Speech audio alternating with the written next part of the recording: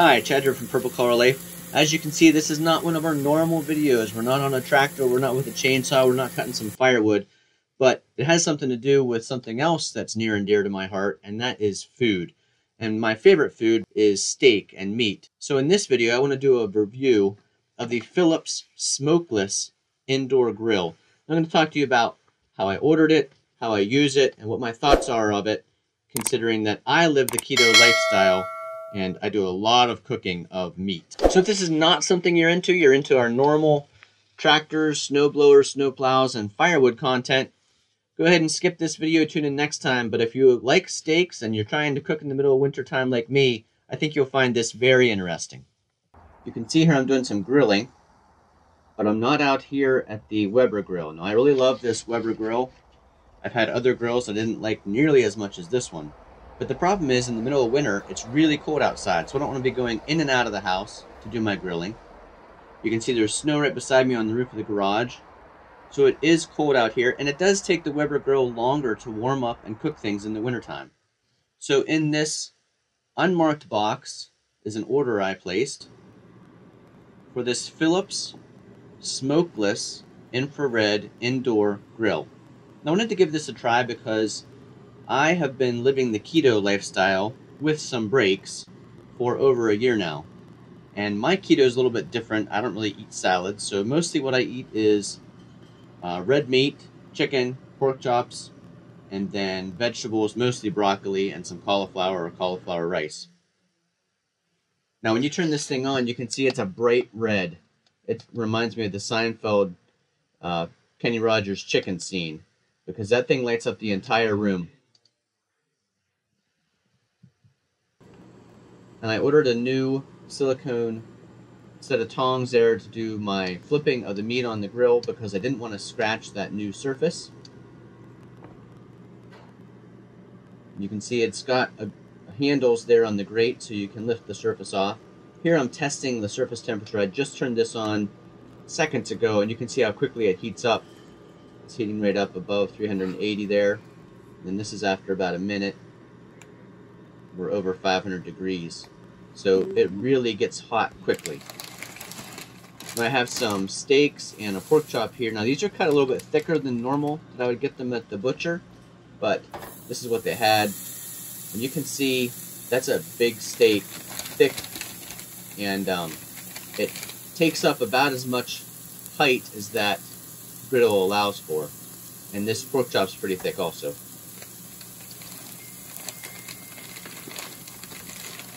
Now, never having grilled indoors before, I wasn't sure exactly what to expect with this. I liked that it got so hot quickly because I like that sizzle noise that seals in the juices and the flavor when you first put the piece of meat on. You can see right away it does start sizzling.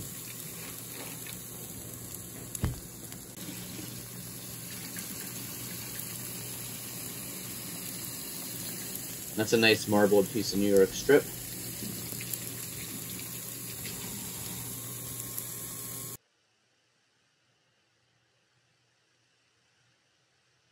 You can see there's like a coating on that griddle that's a non-stick coating.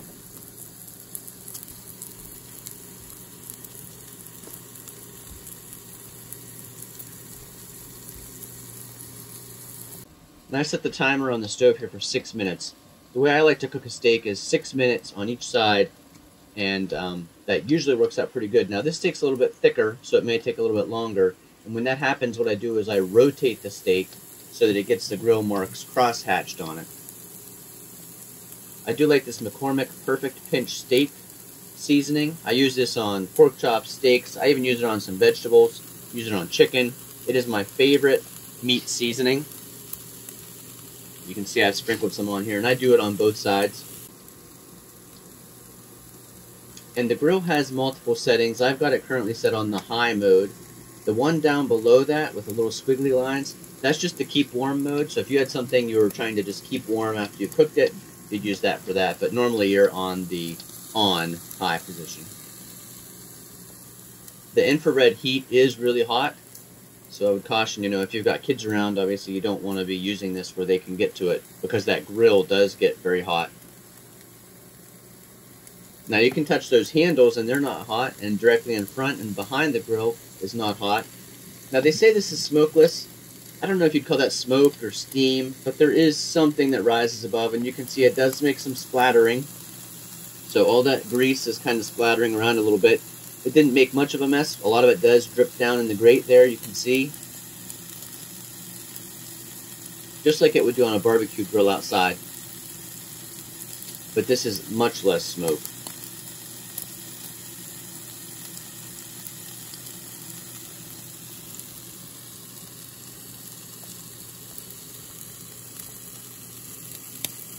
And having never grilled on this before, I wasn't sure, would 6 minutes be equivalent to out on the Weber grill? So I was also watching the time to see how much the steak was cooking in that first 6 minutes.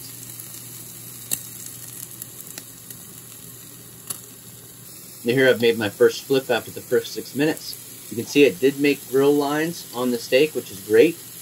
I've cooked on this grill since then, and what I do now is I rotate the steak so that it gets the cross hatch marks when I'm grilling it.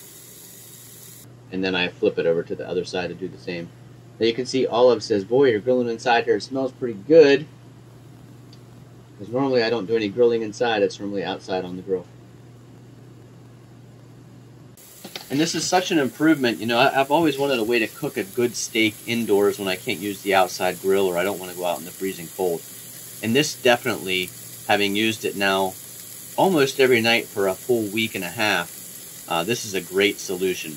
Not quite as good as an outside grill, but really close and way, way better than anything else I've ever tried inside. I've tried broiling steaks. I've tried cooking them in a skillet. There just is no way to get that grilled steak taste indoors before this product, so I'm really happy with it. We're not sponsored by Philips, and they didn't send us this product or anything like that. We're just doing this review because I really like this as a keto-friendly option for grilling indoors in the middle of the freezing cold winter here in Northwest Pennsylvania. You can see that's really sizzling on there. And the flavor has been sealed in, and a lot of the juice is sealed in. That's one of the things I like about grilling.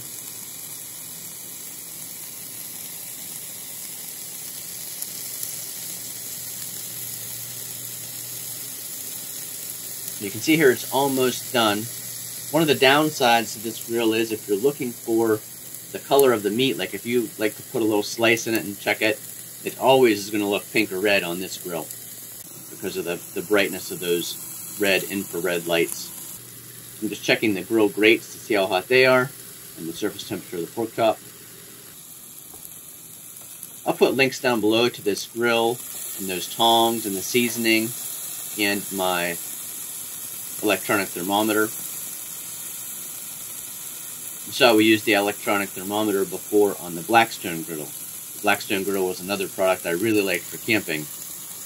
This is going to be a product that I really like indoors in the winter. I haven't tried grilling anything other than meat on this. You could do some vegetables, but mostly I just do the meat. And there's that thermometer I had mentioned, the new tongs, perfect pinch seasoning. I'll put links to all of that below in the Amazon affiliate links.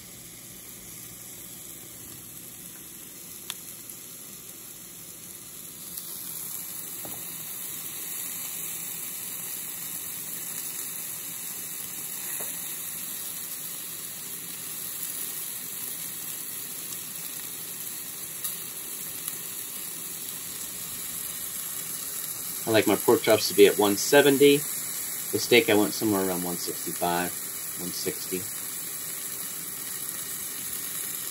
Because it'll continue to cook even after I take it off the grill. I like my steaks medium, like them pink and juicy in the center.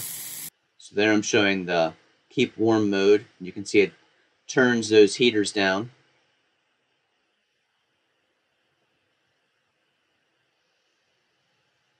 And then I've turned the heat off.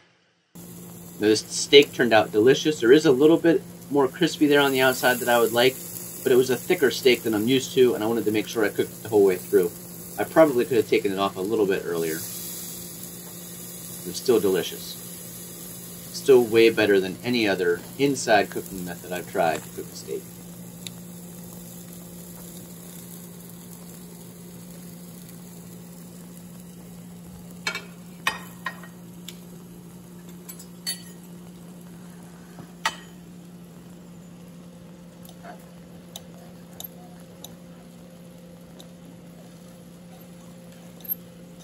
My pork chop is cooked the whole way through there. Still juicy and tender. I'm going to check the steak.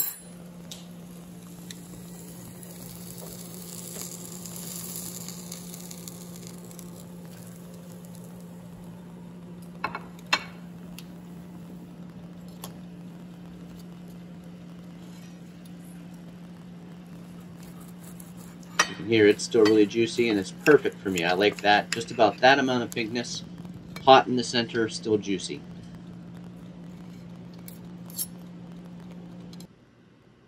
Here you can see I've got my cauliflowered rice. Perfect dinner, some steak, some pork chop, some cauliflower rice.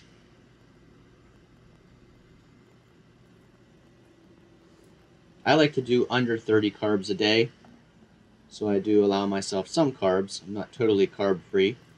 Here I'm showing you the leftovers on the grill and how it drops down through to that grease pan. You can see that just slides out easily from underneath.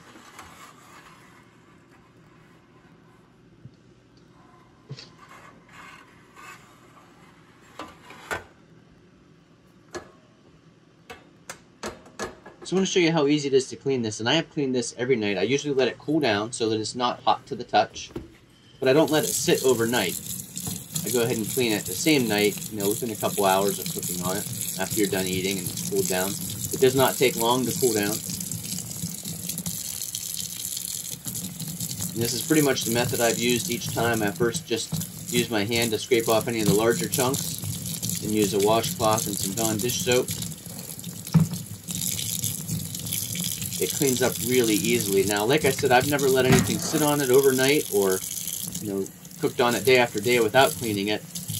I clean it after every use.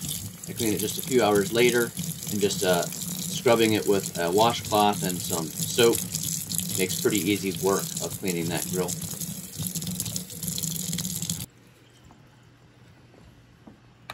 When I first put the grease pan in it, after assembly, I thought about layering in some aluminum foil in there, but I'm glad I didn't. I have not done that to date. It's easy enough to clean off, like I said, just the same way with your fingers, scraping off any of the bigger chunks, and then a washcloth and some Dawn dish soap to wash the rest.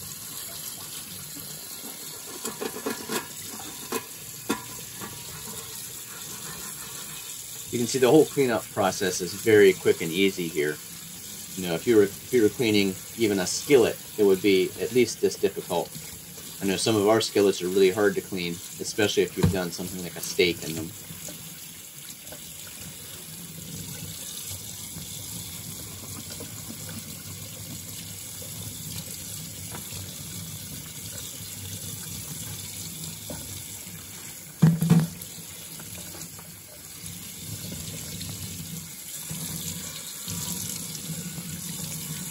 Then I take a little napkin or a paper towel, get it wet, and just wipe the outside of the grill, because like I said, there was a little bit of grease splatter while it was cooking.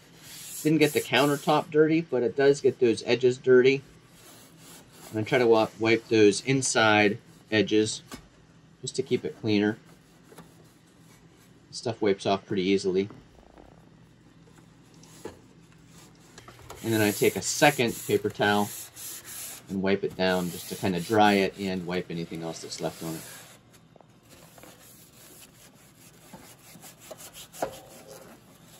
Put the grease pan back in, slides in, and the griddle on top. Like I said, I've used this just about every night for a week and a half now, so I've got a lot of experience on it, and I can say I am really happy with it. I believe the one I got was an Amazon refurbished one. It was around $100. I believe they're $150 if you don't get the refurbished one. You can see here I'm cooking some hamburgers on it. They turned out great. So great dinner with the grill. Really happy with it. And no regrets. Give it a try if you're considering it. I think you will like it, especially if, like me, you're on the keto lifestyle. I don't call it a diet. I call it a lifestyle. This really makes cooking the meat indoors easy if you're in the cold climate like we are. This isn't our normal type video. We're not outside, we're not on the tractor, we're not doing any chainsaw work or any firewood. But if you like videos like this, go ahead and give it a like, click, and click subscribe if you're not already following us at Purple Collar Life. And leave a comment below to what you use to cook your keto friendly meals in the middle of winter. Thanks for watching. We'll see you again the next time.